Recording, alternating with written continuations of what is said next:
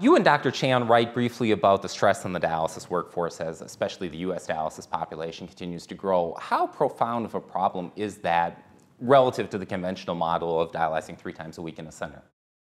If you look forward 10 years, there's going to be upwards to 650,000 dialysis patients. So it's like 40% more dialysis patients. That means that you're going to have to build 3,000 more dialysis units. You'll need 40% more nephrologists, nurses, technicians. The labor force just isn't there. So the alternative that you sort of face is, well, is there another way of doing the therapy that provides the care and even a better quality of care, but it actually uses less staff? Because you're not going to have the staff anyway. Mm-hmm.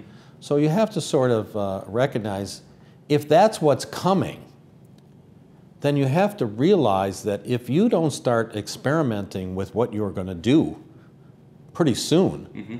you will be faced with this ever-increasing pressure of more and more people to take care of and an inability to actually muster the resources to actually do that. In your article, you and Dr. Chan mentioned that there is a sort of complacency with the standard of care. So my question is, who exactly is complacent? Is it dialysis providers? Is it nephrologists? Or is it payers? Someone else? The dialysis providers have a very systematized way of taking care of the patients. It's a whole nother dimension that if you started to ask, how would you change the way you currently staff units, the number of days a week that you have to do this, how you would actually plan the economic model as well as the care model? Well, this really disrupts the apple cart because they have a set of expectations on how they do these things, and you'd have to say, well, wow, can we really operationalize that? So the complacency is, well, they're sort of used to this system. Mm-hmm. That doesn't mean it's good, but they're used to it.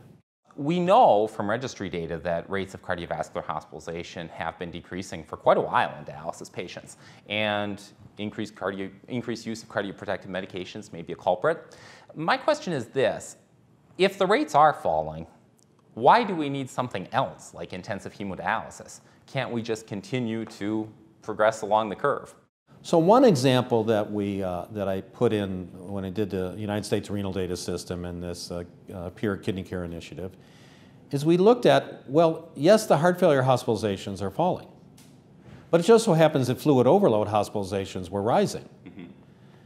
And it's because the fluid overload hospitalizations are not included in a quality measure and the heart failure one is. Sure. So when I looked at them all together, they were actually pretty flat. Now that is in contrast to the general population, where the progress has been spectacular, like 30%, 40% reductions in hospitalizations for heart attacks and heart failure and what have you.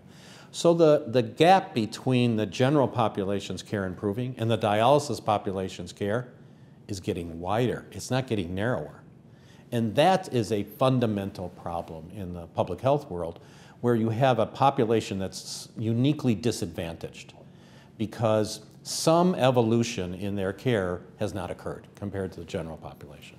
The nephrology community has been spending 3 or more decades searching for the magic kidney toxin. Mm-hmm. If we could only get rid of this stuff, life would be better and patients would be all better and their hearts would be all better. And we have failed miserably at that.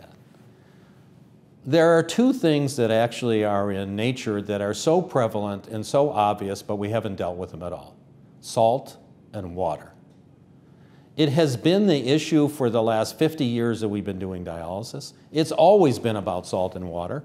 It's the thing that causes fluid overload and heart failure and hypertension, and yet we continue to not deal with salt and water. And the only way you can deal with salt and water in a dialysis patient is time. You must have enough time to get it off. And that's where I think we're at now. We have the first studies that showed that you can make a benefit by increasing the number of treatments and the time in a week, and you got a positive outcome. And I take that data and I said, well, what am I going to do with this, with what I face right now? And I see right now we have an opportunity to make a difference in a subset of patients that would really benefit from this, and we're not using it. And we could.